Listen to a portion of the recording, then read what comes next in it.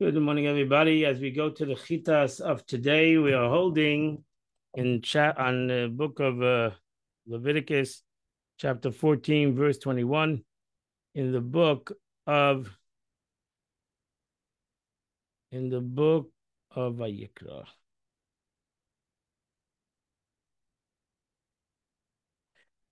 If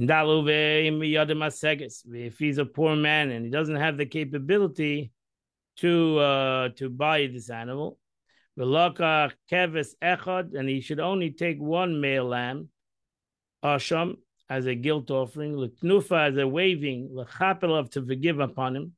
He started and say l'sechad, and he should take 1/10 of an ephah of fine flour, lulav Hashem, and mixed with oil. Lemincha, as a meal offering, v'loig shemen, and a lug of oil. Now she says, Lakev zeh, Yisrael and Selis Echad, the libation of the meal offering to accompany this lamb, which is one, he shall bring 1/10 of an ephah of flour for his libation offering, accompanied with this one lamb. Like shemen, to place some of it upon the cartilage of his ear and the thumb and his big toe. However, as far as the amount of oil required for the libation meal offering, the Torah does not need to specify. But we know it from the other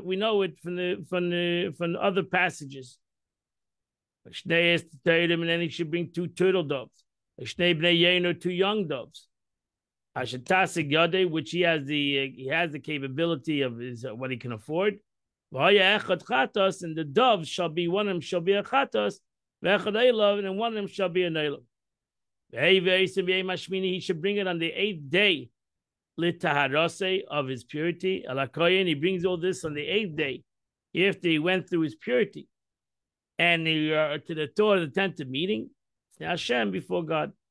Now she says this is the 8th day after he had brought the birds, after he did the whole situation with the birds and the hyssop and the cedar and the crimson wool. So this is 8 days later. And the kohen will take the kohen will take the guilt offering, which was a lamb, and the lug of oil, and the kohen will make it a waving before God. Then he shall slaughter the guilt offering. And then the kohen takes from the blood of the asham. He puts it upon the cartilage of the right ear of the person being cleansed, and on the right hand, the thumb, and the big toe. And from the oil, he shall pour some of the oil into the left palm of the kohen. And then the kohen takes a little bit with his index finger from the oil that's in his left palm, and he sprinkles it 7 times before God, before the tent of meeting.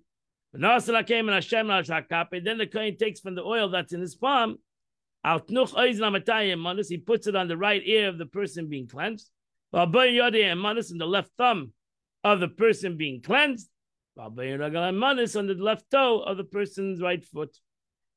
We put the blood of the guilt offering. Now she says, even if the blood had been wiped off, this teaches us the blood is not a determined factor, but the place is the determined factor. But Hashem, and anything that's left over from the oil, which is left over in the palm of the kohen, puts the rest on the head of this mitzvah, the one who's coming cleansed, to give to him Hashem before God. Then, verse 30, takes one of the doves, turtle doves, or for one of the young doves, which he can afford. What he can afford is a echad chatas. He uses one of those doves as a chatas, and one of them as a burnt offering. Ala mincha, with the meal offering, and the kohen will bring kapara, forgiveness, on this person that's coming to be cleansed. of Hashem before God. Verse 32. This is the law of anyone who has a lesion of tzaras, which he has no money, in the day that it becomes pure. And that completes the Chumash for today. We now go to the Tanya. We continue the Tanya of today. Today is Tuesday. We are in the middle of chapter 40 of Tanya.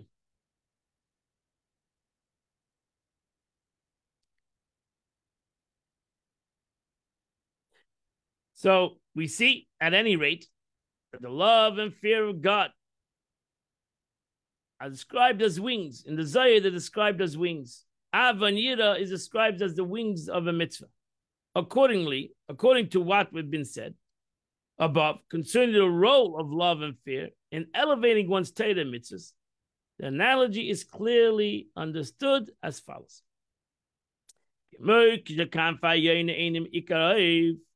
Thus, like the wings of the bird are not the main components of the bird.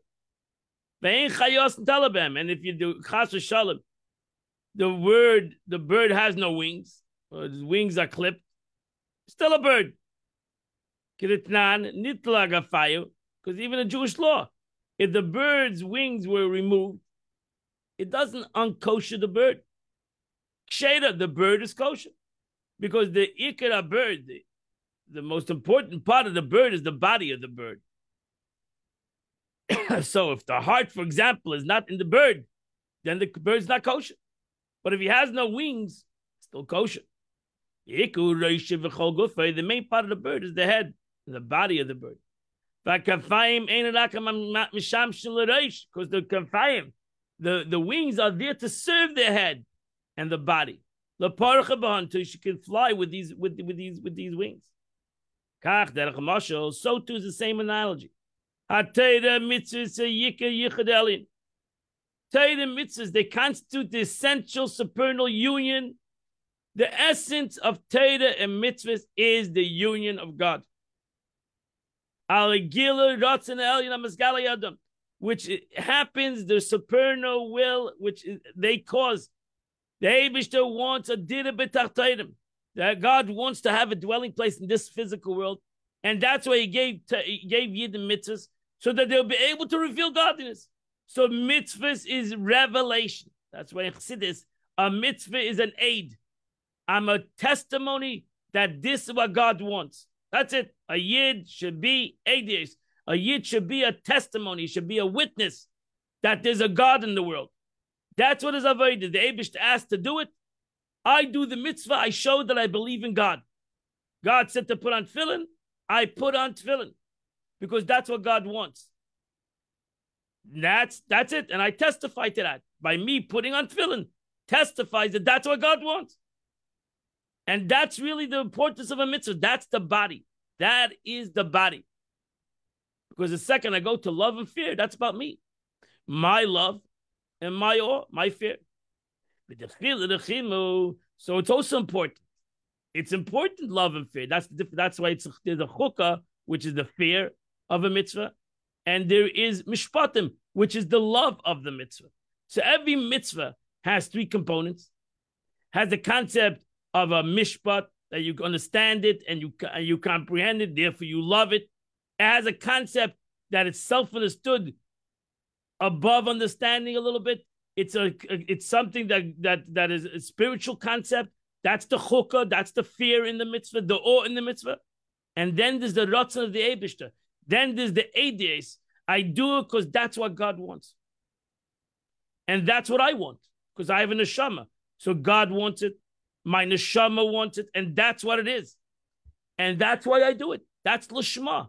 That's really lishma. I do it for the sake of HaKadosh Baruch Hu. That's means lishma. Lishma means for the name. I do it for God's name. This is what God wants. That's what I do. Self-understood. I need if I want, for my sake. The Eibishter said, really, we should do every mitzvah because of Eidius. That's what God wants.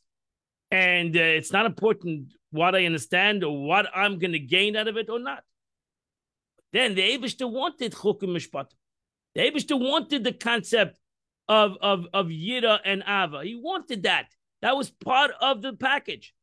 That the Eibishter wanted that it should be my avoda. I should be involved. Shouldn't be just like I just do it because that's what I am. That's the way it is. No, the Eibishter wanted I should have avoda. I should comprehend it. That's why God gave me a mind, and He gave me a chachma, bina, das, that I would work through it and I would comprehend. I would comprehend what I understand. I would comprehend there are things that are spiritual above the physical. And that's the beauty. And that's the bird. That makes me fly. That is my wings. It's my wings. If I don't have the wings, I'm still a kosher. I still did the mitzvah. If I do the mitzvah l'shma, then I still did the mitzvah. Because I did the mitzvah because that's what God wants. You can do a mitzvah not l'shma, for no ava and yira, and for no reason. Just out of rote. No, I'm doing the mitzvah l'shma. And that's why I say a bracha. I'm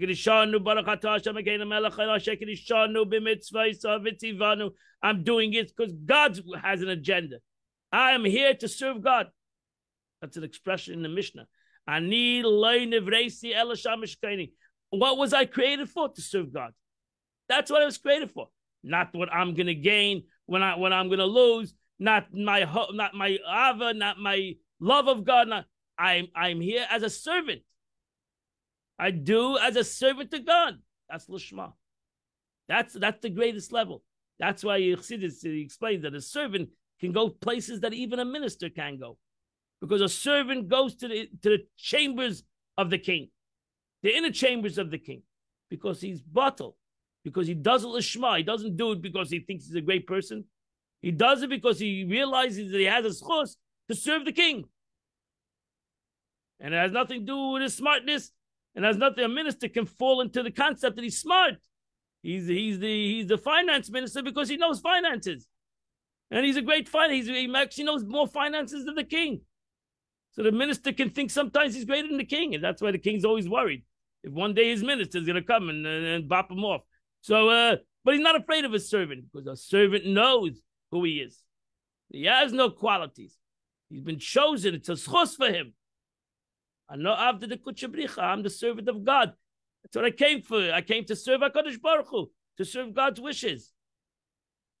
But the Eibishter says, I don't want you to be a servant. I want you to be a son. That's im kibanim, im kavadim. I want you to be more than a servant. I want you to also be a son. I want a relationship. I want you to love me. I want you to have awe of me. Why? Not because I want you. Because I don't want you to just do things about me. I want you. I'm looking where is your avodah, and that's important to me because you're a human being, and I want to have a dira b'tachtainim. I just don't want to come down into the lower realms. I want you to make it a dira, and for you to make it a dira, then you have to uplift it, then you have to transform it, and that comes through ava and yira. So the love and fear, like a wings, may really elevate the mitzvahs to the place where this will.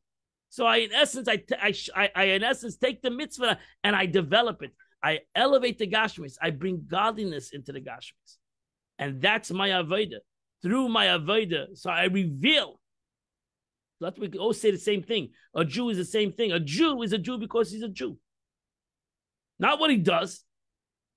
A Jew is what he is. The mitzvahs reveal what he is. The mitzvah shows what he is. That's why he's a testimony. It shows what he is. A Jew doesn't do any mitzvahs, chas v'shalom, in his life. He's still a Jew. The mitzvah shows that he's a Jew. Reveals his Judaism. Reveals his Yiddishkeit. And then his love and fear not only reveals his Yiddishkeit, but actually brings purpose, brings himself into the picture. Not only doing the Eibishter's will, he's doing his will. I say that that's what the Mishnah says. Make your will his will. Then you're involved. It's not only God's will, it's your will. And then you have the rectification, elevation of even myself. Because I reveal within myself through my love of God and my fear of God, that I'm in awe of God. It reveals the will of God. Baruch Hu, blessed be He, v'yichud and His unity. Shein Yitzira u'Bria, which is revealed in the world of Yitzira and the world of Bria. And that's why the Eibush don't need, if the ultimate world is Atzilus. But the God created Bria Yitzira because He wanted it. He wanted to have Bria Yitzira. He wanted to have Seichel Amidus. He Mefedish wanted it. So he does like He wanted in the upper worlds, He wanted it in this world too. He wanted to have our Bittul. He wanted to have our Mesid, our Kabbalah, accepting yoke of heaven. And then He wanted to have our Midas. He wanted to have our Seichel, that the Seichel is used out. Our intellect is used out for the learning of Torah. And our Midas, Ava, and Yira is used out for the love of God. So right, this is a statement of Bri to his statement that Bri and Tzida are the place to which Torah mitzvahs are revealed, elevated, and where the union caused by them is revealed. That's not that bad. I feel about Asiya, the Yutzvidas, the Kedusha, mocking mitzvahs, meises, and also in the world of Asiya, the world of action. Because in the world of Yitzira, Bria, Yitzira is where the emotions go. But ultimately, the Eibishter wanted the elevation of the physical Asiya. He didn't only want to have the wings of the bird. He wanted to have action. He wanted to have the physical action, which no bird can do. Only a human being can do. Because he wanted to ultimately elevate the world to the spiritual world of Asiya, where the world of Asiya comes from, the world of action comes from. Or even to Asiya, the 10 lofty spirits of the world, the both of mitzvah consisting of action. So performing the mitzvahs out of submission to a heavenly yoke elevates the mitzvah to the spirits of Asiya and reveals the supernal union there. For such submission is related to God's attribute of sovereignty, Malchus. That's the world of Asiya, right? We went through the world of Bria is Chochmah and Bina. The world of Yitzir is the Midas, the 6 Midas. We're missing the world of Malchus, the Sfiris HaMalchus. And Sfiris HaMalchus, the attribute of kingship, is the world of Asiya, the world of action. Because Malchus is action, which pervades the world of Asiya. Moreover, these mitzvahs are performed at the level of action, which corresponds to the world of action. The Chay Mikra, and that's what the Pasuk is. That's the study of Pasuk, right? So we learn in Chassidus, as you're going to say right now, that that action is the world of the Pasuk, the simple Pasuk. That's why the Gemara says, Ein Mikra Yotzim de Pshutai, that the Pasuk doesn't go away from its simple meaning, the physical way, because that's the world of Asiya. Then you go to the Mishnah, which is the world of Yitzira, the 6 emotions of what to do or not to do. And then you go to the world of Bria, which is the Chachma behind this Mishnah. The Chachma, the wisdom, the Gemara, the wisdom behind every halacha. And that's the Gemara and ultimately Shulchan Aruch, etc., etc. Hey, Mikra, this too is related to the world of Asiya. For the mitzvah of studying the scripture requires one to recite the holy words, and the speech is considered a minor form of action. But the case of the Mishnah is all tradition. The 6 tractates of the Mishnah, which Rebbe wrote, is in the world of Yitzira. Blessed Ein Sof is revealed in Yitzira. The halacha ruling, right, consists of the Mishnah derived from Midas, right, from the attributes. The attribute of Chesed dictates a particular object is deemed kosher, or the litigant, the judge, is innocent, while Gevura dictates that the rule is unkosher, or the litigant is pronounced guilty, and so on. So you have Gevura and Chesed. The Mishnah is therefore in the level of Yitzira, the world of Midas. And then we come to Talmud Bria. And then you come to the case of Talmud, the Gemara, the union of Ein Sof is revealed in the world of Bria, the world of creation. But the Talmud seeks out logic.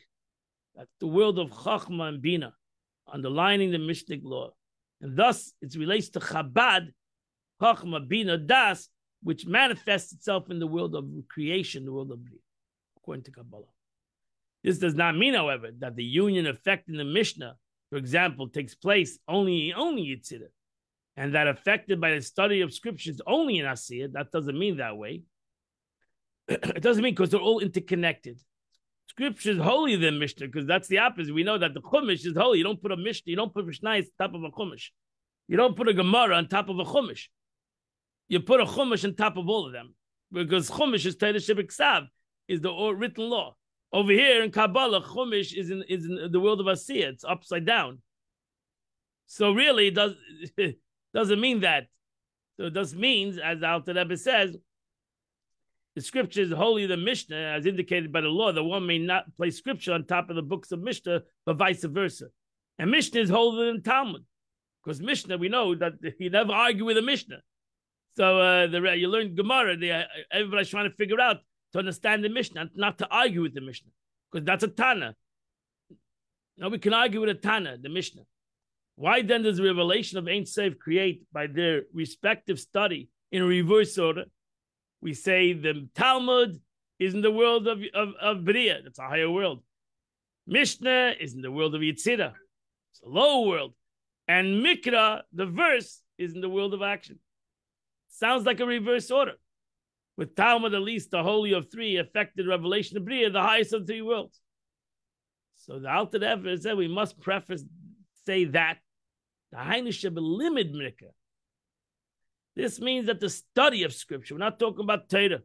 Torah Shebiksav goes upon all. Talk about the learning of Torah. The union, the learning of Chumash. Everything is revealed in the world of Atzilus. The greatness of Mikra is that the verse itself, the words of Torah, can bring down Atzilus straight into Asiyah. And that's the power of saying the words of Torah by itself, even not understanding it.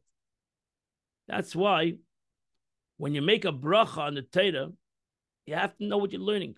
If you're making a bracha on the learning of Torah, you have to know what you're learning. That's why in the morning, when you make a bracha of the Torah, they bring you down a verse of Torah Shebiksav, Yivarech Hashem Yishmerecha, right after the bracha, you say the 3 blessings of the priestly blessings, and then they bring you a Mishnah. A very easy Mishnah that everybody can understand the Mishnah. It's very easy and it's in English also, so that you know what you're learning. So when you made a bracha over the Gemara, you know what you're learning. It's not a hard. They didn't choose a very hard Mishnah. You have to understand the Mishnah. They picked the easy Mishnah to give you what the beauty of mitzvahs and what accomplished through every mitzvah.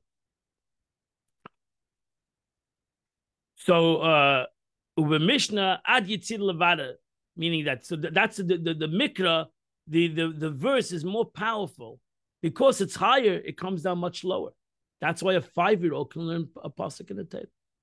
The Eibishter can come down to a 5-year-old. Rebbe only can come down to a Meshas Mishnah. Rebbe can only come down to a child that's older. And then you have to be older to learn Gemara. Because the Rebbe only can bring it down to the world of Yetzirah. And the sages of the Talmud can only bring down their knowledge. That's why it's very hard to understand Gemara. It's much harder to understand Gemara. Because Gemara it's only revealed in Eilam Abriya. You have to really harva. You have to, so to say, work hard when it comes to Gemara. To comprehend Gemara. But everybody can understand a pasuk of Chumash. Everybody can understand a pasuk of Chumash. What God says, everybody can understand. What Rebbe reveals, lesser can understand. What the Gemara reveals, even lesser people can understand. And what's revealed in Eilam Atzilus, even lesser people can understand. But the Mishnah, everybody can understand. I mean, the pasuk in the Torah, everybody can understand. Rashi says, I come to translate Bechamish LeMikra. From 5-year-old should learn Mikra. The second a person knows how to speak, a child knows how to speak, you teach him Torah. Actually, when a child goes to school, what do they teach him? Parsha Vayikra. They teach him the portion of Vayikra. They start teaching him in the book of Leviticus. So, why? Because this child can understand the book of Leviticus. A 5-year-old child can understand the book of Leviticus because it's simple words of the Torah. Kikulam Batzilas, because all of them, Torah, Scripture, Mishnah, Gemara, are all in Atzilus. They all ultimately come from the world of Atzilus and affect the union and revelation there. The difference between them lies in how far from Atzilus they impact the study reaches. How far does it reach? That's why we go from both sides every morning. We learn Chumash, that's Torah Shebeksav, and we learn the most deepest concept in Torah Shebal Peh, Chassidus. So we go from Eilam Asiyah, we learn Chumash and Rashi, which every 5-year-old child can learn, and everyone of us says just reading the words is already the mitzvah. That's why when you call a person up to the Torah and he makes a brach on the Torah reading, he doesn't understand what somebody else is reading it for him, because thus the words itself bring a revelation of God into this world. Because the Eibishter can come straight down to the world through his words. Var Hashem. Nothing greater than to read Chumash. Pashut every day, to Pashut. When I'm saying the words of Chumash, you should also be saying the words of Chumash. It shouldn't only be me who's saying the words.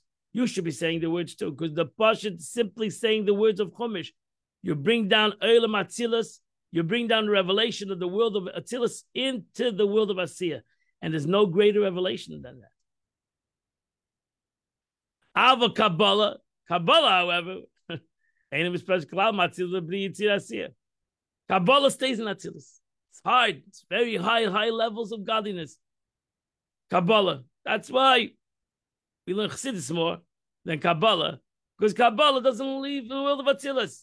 So it doesn't come down into this world. It's hard to comprehend Kabbalah. You have to be a very high level to kind of understand Kabbalah. Priyatz Chaim has brought in Priyatz Chaim. And therefore, we learn Chassidus more, because the Chassidus takes the Eilam Atzilus and it brings it down into understanding. But ultimately, the teachings of Kabbalah are in the world of Atzilus, and they don't come down into the world of Bria, Yitzir, or Asiyah, because they're very deep concepts and they stay in the world of Atzilus, and the union stays there and is there. But if I learn a pasuk Chumash, I take a pasuk in Chumash, and I learn a pasuk in Chumash. I read a pasuk in Chumash, I understand it, very surely I understand it. I bring about the union of Atzilus, the world of Atzilus, into the world of Asiyah. And there's a great revelation in the world of emanation that comes down into the world of action through my saying the words of Chumash. And that's why everyone should learn Chumash every single day. As the pasuk says, "V'yisa b'yoyim v'layla," you should learn Torah Shebeksav every single day. You should learn a pasuk of Chumash every single day, because through that you bring Atzilus into this world, into a physical way. The simple verse, the Eibishter can connect the world of Atzilus and the world of action. He connects it. And also, you should learn halacha. You should learn halacha every day. Kol hashayna halachas. You should learn halacha every day, because every halacha you learn brings about the union of the connecting of the spiritual, of the world of Yitzira with this world of Asiyah. And you should learn Gemara every day. You should learn Torah Shebal Peh, which brings about the union of the world of Bria, of Atzilus, to the world of Bria. And that brings down its union. So you create the whole union between the upper worlds and the lower worlds through my limud Torah, my limud Chumash, through learning Chumash every day, through my learning Torah every day, through participating in learning Allah every day, or learning a shtickle Gemara every day, learning a piece of Gemara every day. And the more the merrier, the more that you can learn, the better it is. Because these unions that I create through my limud Torah, through my learning of these four things, I bring about a union between the upper worlds and the lower worlds. And that's the beauty of this concept. And that completes the Tanya for today. Today is the 8th day of the month, which is chapter 45 to chapter 48. Chapter 45 to chapter 48, you would do the chitas of the day. I wish you all a wonderful and beautiful and happy and healthy day. God bless you all. See you, Mitchum, tomorrow, 8 o'clock continue to learn the chitas of the day. I want to make mention to everybody that's listening to me over here or on Facebook to make sure you sell your chametz. Don't wait till the last day to sell your chametz. Make sure you sell your chametz wherever you are in the world. Make sure you sell your chametz. You can go to ChabadWestBoca.com. You can sell it there or come to the Chabad house. Just make sure. Don't wait till Sunday. Make sure you sell your chametz.